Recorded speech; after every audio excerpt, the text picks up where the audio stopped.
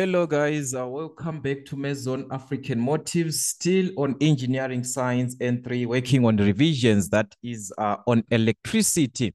We have got the question on electricity. The first part of our question that was to define Faraday's first law of electrolysis. That is 2 marks to define the Faraday's first law. All right, so we've got our definition. Remember, this is to define. So our definition is given that it states that the mass of a substance released or deposited during electrolysis is proportional to the current flowing through the solution. That is what you're given for the Faraday's first law.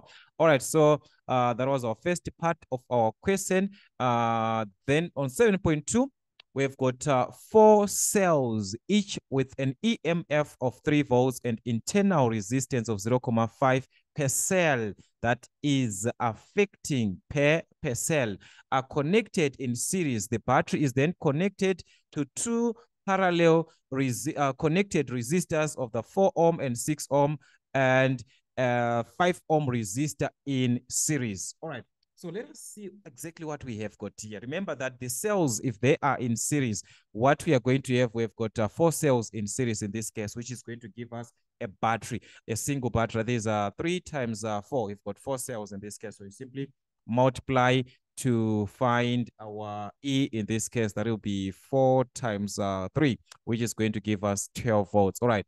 Then the internal resistance of these together combined now, they are in series. Remember, in series you add, so it's going to be 0.5 plus 0.5 plus 4 times, so you simply multiply by 4, so it's 0.5 times 4, which is going to give us 2 ohms. So this is what is going to build up our battery. In this case, we are going to have our battery now as a single part, just combined together, everything combined, giving us our E. So we said our E is going to be 12 volts in this case. All right, having an internal resistance of 2 ohms. So this is having an internal resistance of 2 ohms together combined. All right, so we are given that this is further connected. The battery is then connected to 2 parallel connected resistors, all right, then to a series combination. So we're going to have 2 resistors which are in parallel and then connected to a series. So meaning to say we're going to have something like this. All right. So let's say this is where we have our parallel connection here. So we are going to have a parallel connection, 2 resistors which are in parallel. All right. So these 2 resistors, they are in parallel like this. All right. After the parallel combination, there is a series resistor now. So you're going to just have a series resistor after the parallel connection. So this is how our diagram is supposed to be like. So please just draw a nicer diagram. This is a sketch that I'm just having here. So these are the 2 resistors that we have, which are in parallel. In this case, we can just say R1 and R2. All right. So the resistors in parallel, we are given that it's 4 ohms and 6 ohms, and the series is the 5 ohm. So we've got 4 ohms and 6 ohms in parallel. So let's just say this is our 4 ohm, our 6 ohm. Then we've got the 5 ohm in series. All right, so this is the diagram that we can use to answer whatever question that you're given. The first part of our question was to calculate the total resistance of the circuit, and that is 3 marks for that. All right, how can we have the total resistance?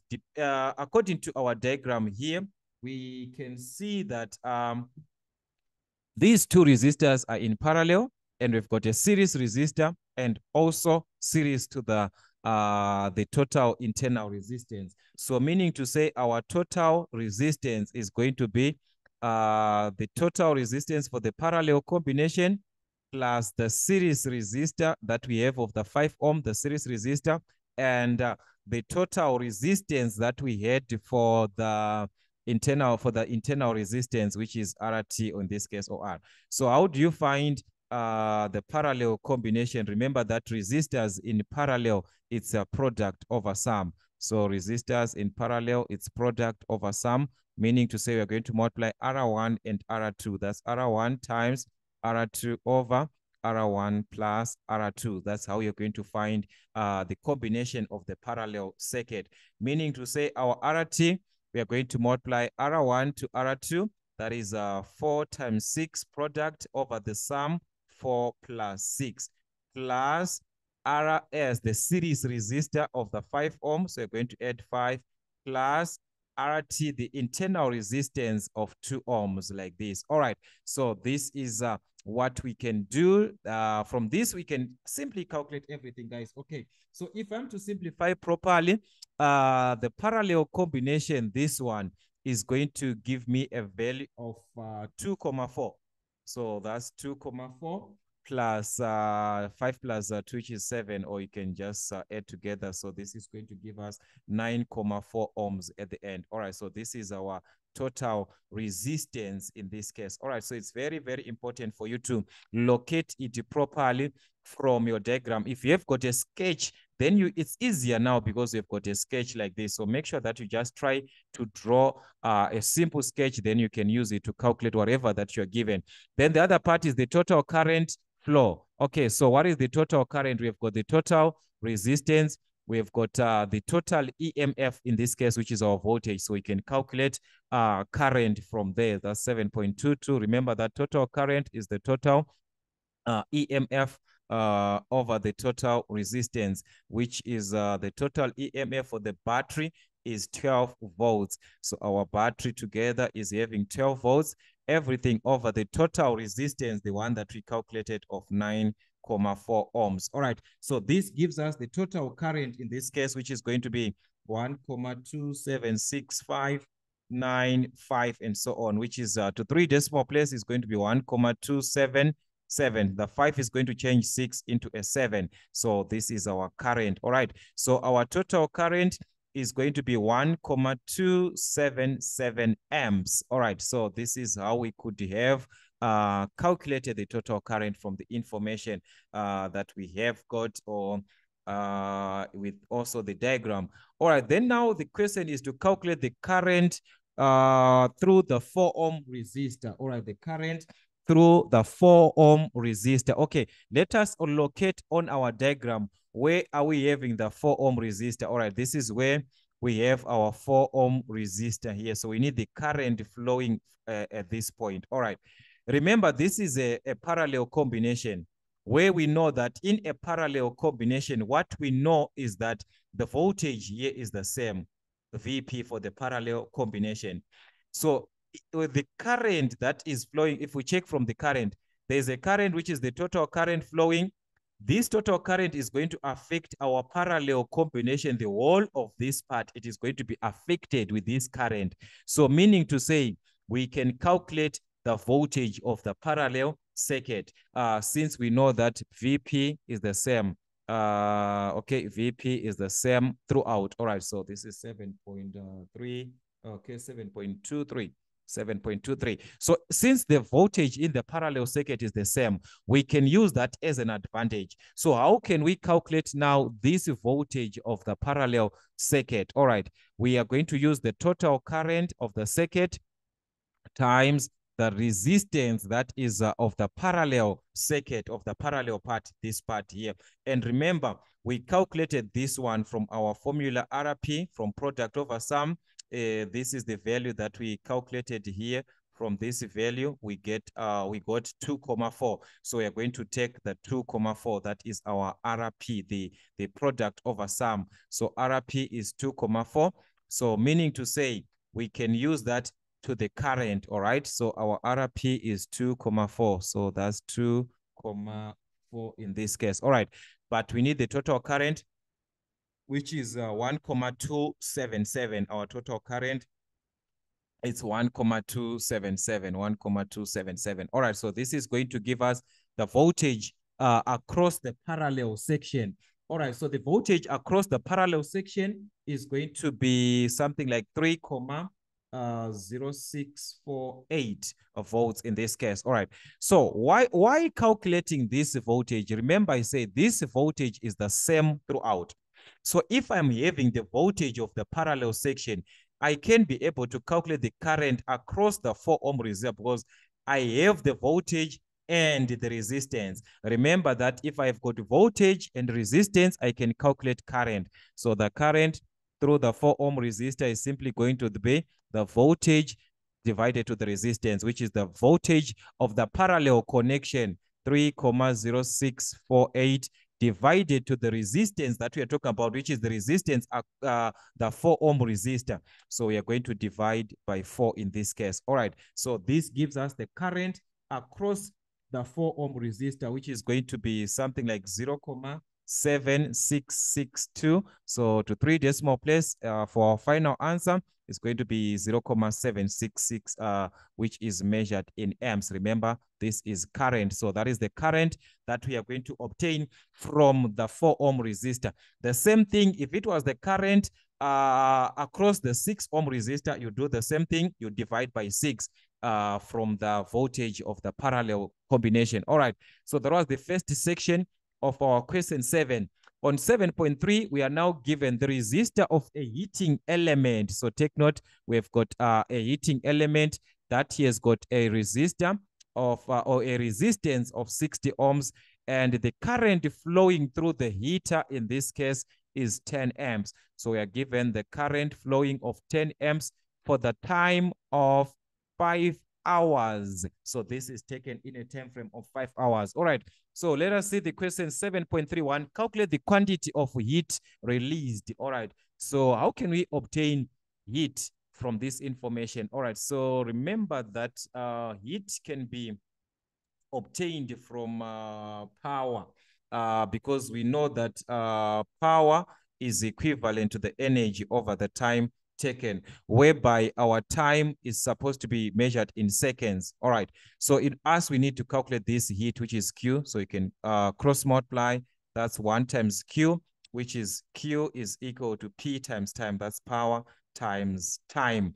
Are we having the power? All right. So the time, remember I said from this concept, your time is supposed to be in seconds. This is supposed to be in seconds. All right, we do not have the power again. But from this information, we can calculate power because we have got resistance and current. So from resistance and current, power is equal to I squared R. So remember, power can be calculated from any information. If you are given voltage and resistance, current and voltage, it will be I squared. So it is just depends with that will be I times V for or VI. But in this case, we've got current and resistance, which is going to be I squared times R. So we can obtain power from there, meaning to say our power, or you can just substitute, let me just substitute direct into the formula. So our Q is going to be, which is the heat, our power, we said it's I squared times R. I squared, which is our current, 10. So that's 10 squared times the resistance, which is 60 ohms, times the time. We said our time is supposed to be in seconds, but this time is given in hours. So what are we going to do? Remember, an hour is equal to 60 minutes. Let's start with minutes.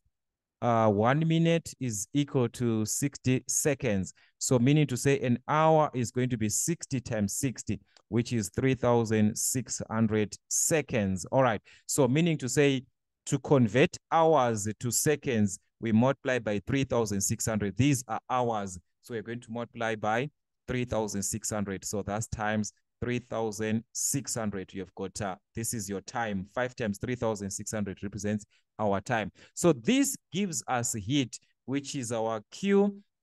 In this case, we are going to have our heat as 108 million. That's 108 million in this case, which is megajoules. Okay, so if we divide by 1 million, that's simply canceling the 6 zeros, we remain with the 108 megajoules in this case. Okay, so that is the quantity of heat which was being released in this case. Then 7.32, we are now asked to calculate the cost if the tariff is 27 cents per kilowatt hour. Take note.